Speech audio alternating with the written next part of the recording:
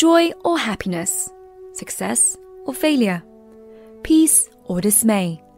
The foundations of our life rest on the words we receive.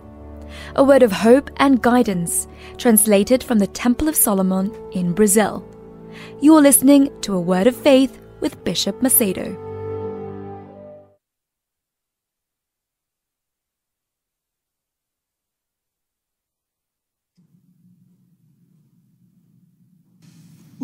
Hello, my dear friends. May God shine His light and lit up your understanding so you may understand His word and His will for your life. And if you are wise, you will obey. If you're not wise, you will reap the fruits of what you are sowing. But if you do understand God's will for your life, and then you have courage in order to apply it and to exercise it and execute it, God's will in your life, so then you can be sure, you can be certain that hell cannot come against you. Now this word here that I'm sharing with you is very important, and the Apostle Peter said, "Humble yourselves under the mighty hand of God, that He may exalt you in due time." In God's time, or in due time. Very powerful. And continue saying and reading, "Cast all your care upon Him, because He cares for you."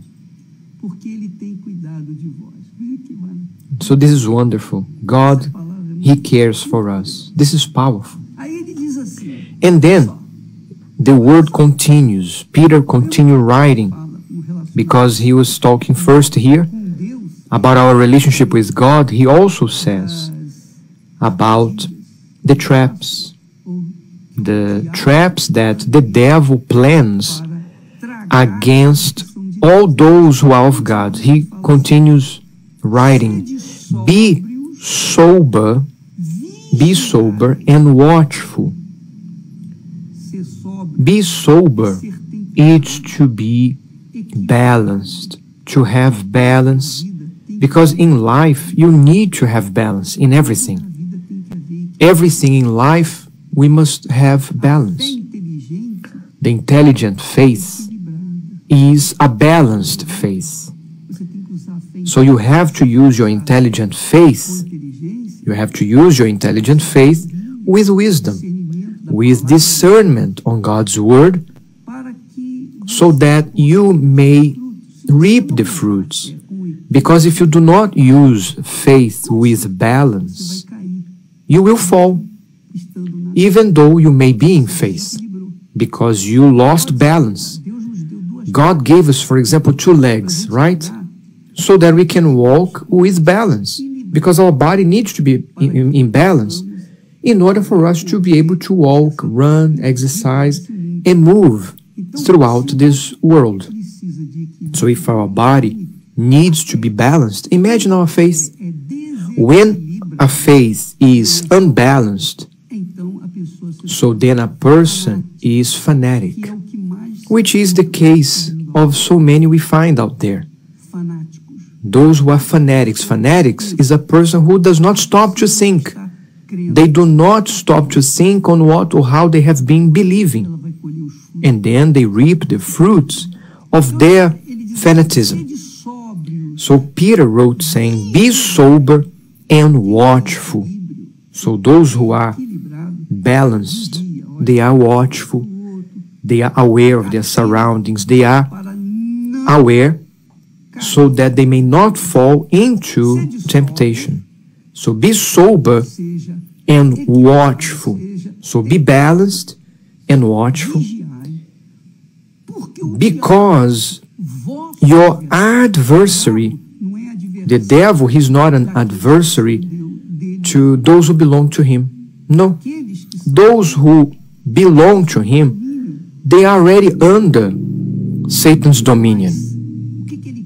But what the devil wants to do is to remove God's glory that you have, that you who are faithful, you have a person who is righteous, a person who is with integrity, who loves discipline, applies and lives a disciplined life. You have time for everything to eat, a time to, you arrange your life according, because you are intelligent and you are of faith and you have this balance in life. So how does the devil work? He walks, your adversary, the devil, walks around. He walks around, so he cannot touch those who are of God. The devil cannot touch you or me who are of God, but he walks around. Why does he walk around? It is written here, Peter wrote here, the devil walks around as a roaring lion, seeking whom he may devour.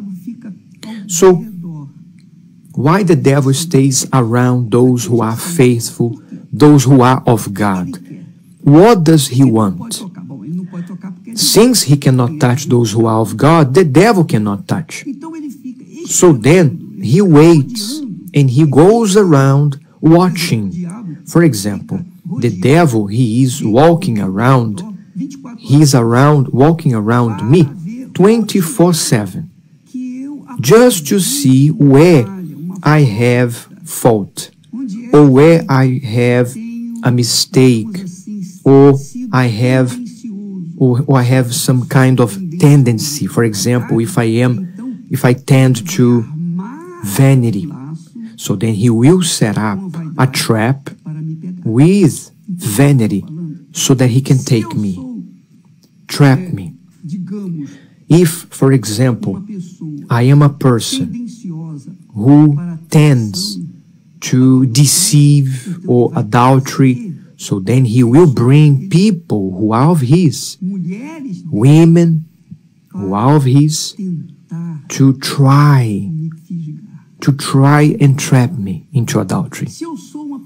If I am a person who has no for example, I am a glutton. I eat more than what my stomach can handle. So then he will present a trap according to my gluttony. So then, pay attention. The devil, he presents traps that are set up. He cannot touch you, right? But he can bring the traps. He can set up the traps for you to fall into. Like Abraham, for example. Everybody knows about Abraham. Abraham was a man of faith, a man of God, a true servant of God who was faithful, loyal, a friend, God's friend. But Abraham, he also fell into a trap. When did he fall into a trap of the devil? Because the devil saw that Sarah was barren, and time was running out, and she was getting older. So the devil blew in Sarah's mind and said, Sarah, why not bring forth children to Abraham through your servant? Hagar, so beautiful, you can bring children through her. God will make of both of you a great nation. But he didn't say it was going to come out from you. Exactly. But God had said that it was from Abraham there will be a great nation. And when he was talking about Abraham, he was also talking to Sarah, because they were one body, one flesh, one couple in faith. And the devil used Sarah to instigate, to come to Abraham and give him that idea. Have a child with my servant Hagar. And Abraham met his obedience and you know, because Abraham was in love with Sarah, and whatever Sarah said, he would do. And since she could not bear children, so then she could use the servant, and this was how it was. They could use the servant, and Abraham fell into that trap and brought forth a child called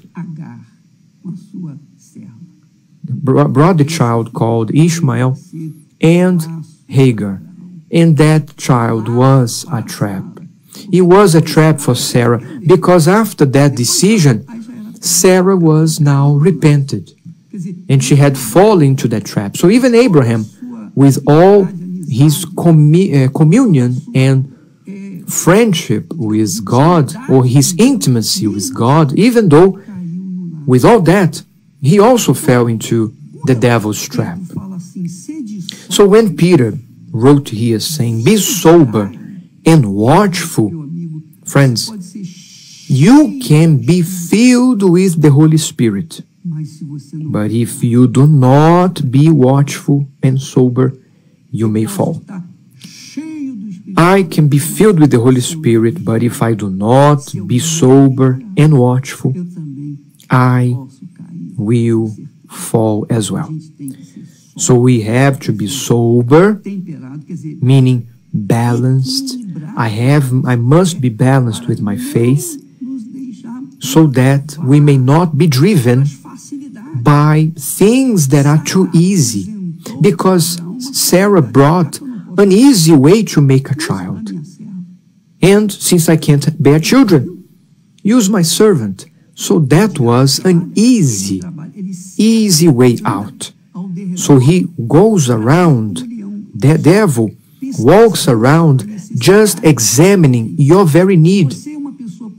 So if you are a person who wants, for example, to be rich, you want to make a lot of money, you have this ambition. So the devil knows that your tendency, although you are Christian, you want to be rich.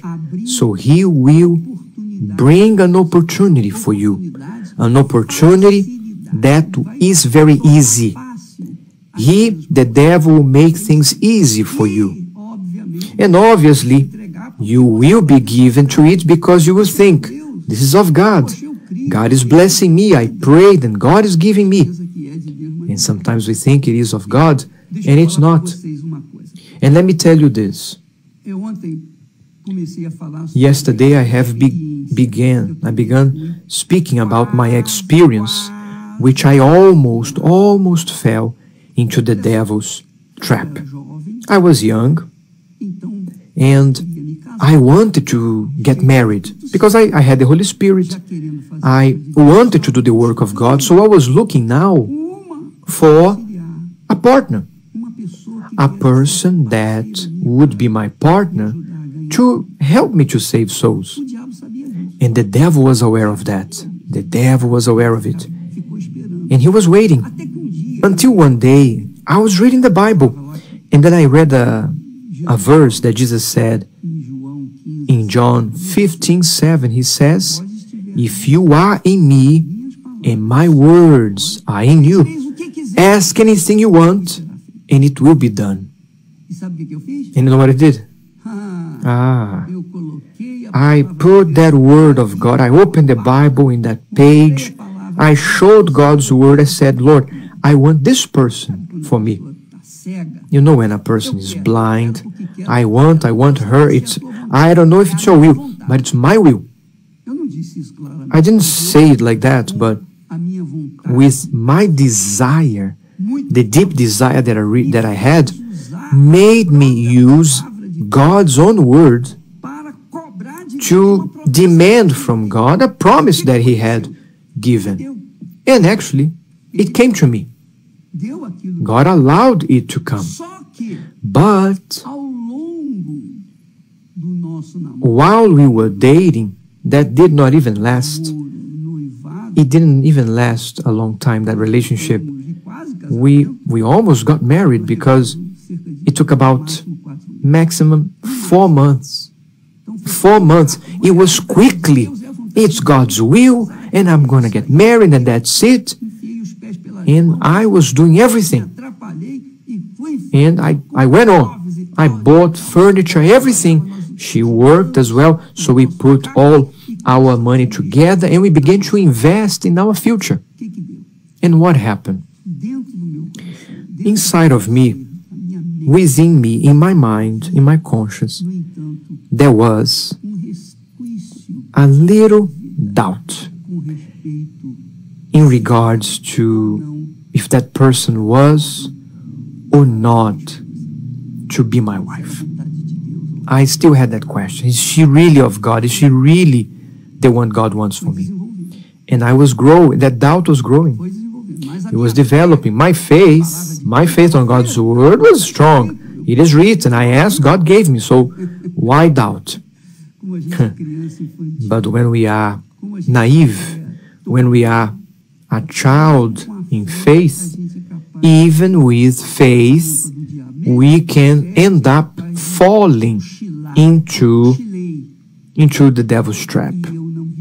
It was like I was slumbering, falling asleep.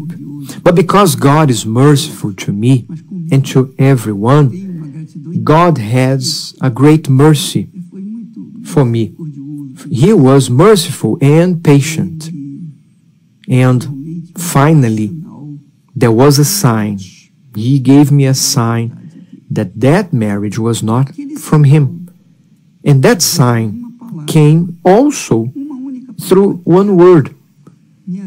One word that she told me. She gave me one word, and that word right there was the final. It tore the veil, and I could see what she truly was. And right there, I said, enough.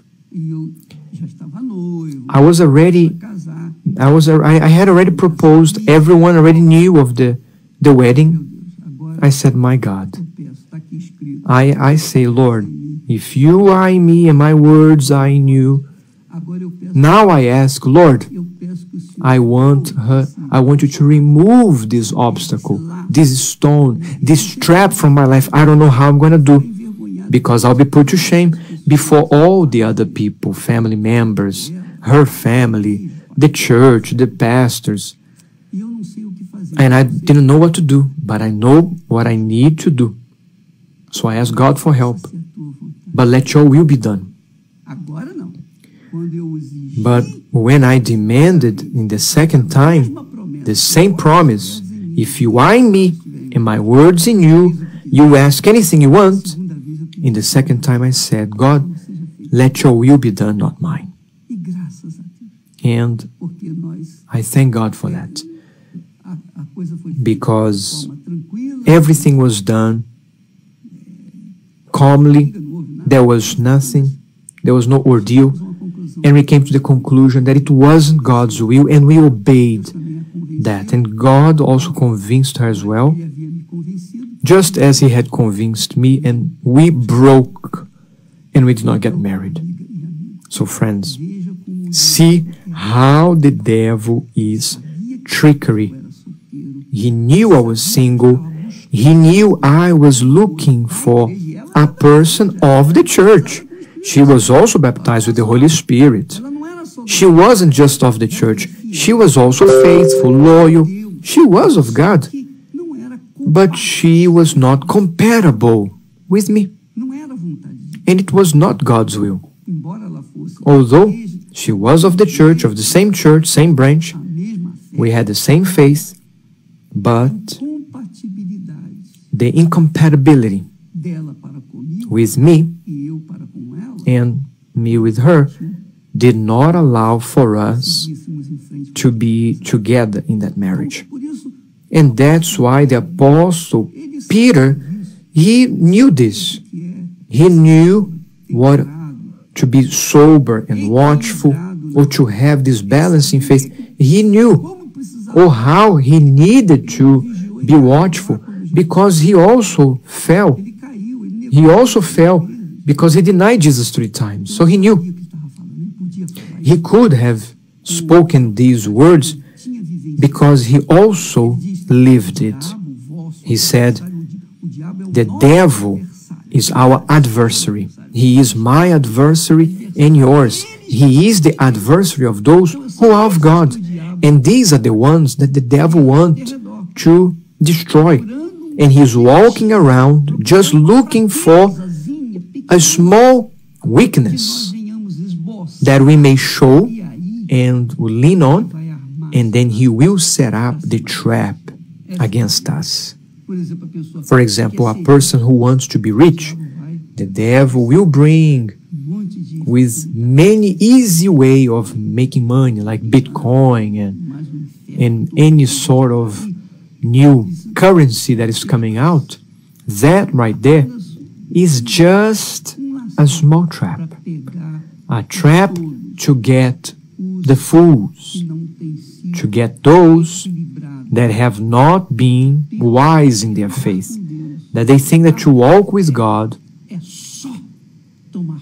is only to take possession and just take advantage of the opportunities so that they may take possession of great things. God is great, friends. God is great and powerful, and He knows of our needs, and according to our need, according to what we need, He will add to our lives. If you truly serve God, then you don't need to desire to be rich, because He will make you rich. But He can only make you rich when you have the head to handle those riches, so that you may not lose yourself like normally people end up losing themselves because of their riches.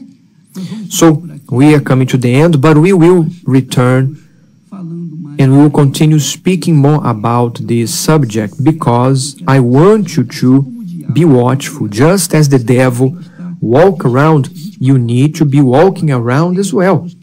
He does not do it against those who are already His, but those who are of God. So be sober, be wise, have balance. Use your faith with wisdom. Use your faith according to God's will. For God, He will, if God loves, and if you believe in Him, you will have faith to give up your will, to do His will, and to be a person who is blessed. God bless all of you. Amen. Hi, my name is Amisha, and before I started Universal Church, I had severe depression and anxiety. I used to wake up in the middle of the night with these bad anxiety attacks, couldn't catch my breath, I couldn't focus in school. Depression, I was just sad inside, I couldn't find anything to make me happy. I didn't know what was the cause of it. It was just affecting my entire life. I couldn't really make friends and all that stuff. During my depression, many nights I used to cry myself to sleep, be alone, thinking, why is this happening to me? Is this happening to anyone else? Will this situation ever end? I had suicidal thoughts many times. I just couldn't handle it anymore. Everything in my life was just going downhill. After one day I was walking at the market, a member of Universal Church invited me to their service on Sunday. I went there, and that first service I felt a great change, like it was something I couldn't explain. I used to attend the service Wednesdays, Fridays and Sundays, and gradually everything started to fade away. The depression began. I couldn't feel sad anymore. I was just happy all the time. I had fewer and fewer anxiety attacks. Till at this point I haven't had one like in about 5 months now. After attending the meetings, I was told by the pastor about the chain of prayer, and I started to attend Wednesdays, Fridays and Sundays, the main services, and I put into practice what I was told, and I saw many changes in my life. No more depression, no more anxiety attack, and during my perseverance, I found peace. Amisha today is a completely different person. My life has been transformed in many ways.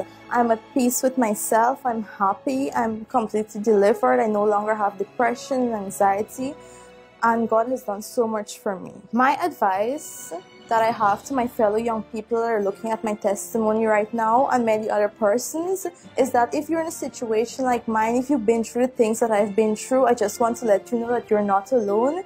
And if you're going through it right now, I advise you to go to the nearest universal church in your area and seek counseling with a pastor and explain your situation like I did to him and believe, follow the steps that you're told, do what you're told, and your life will be transformed.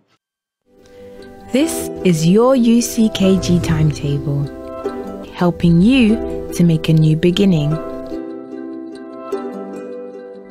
Mondays, a meeting focused on achieving more in your financial life. Tuesdays, prayers for healing. Wednesdays, a meeting teaching you to develop in your spiritual life. Thursdays, a special prayer for the family. Friday, a service for your spiritual deliverance. Sundays, reconnect with God, the main meeting for your spiritual strength.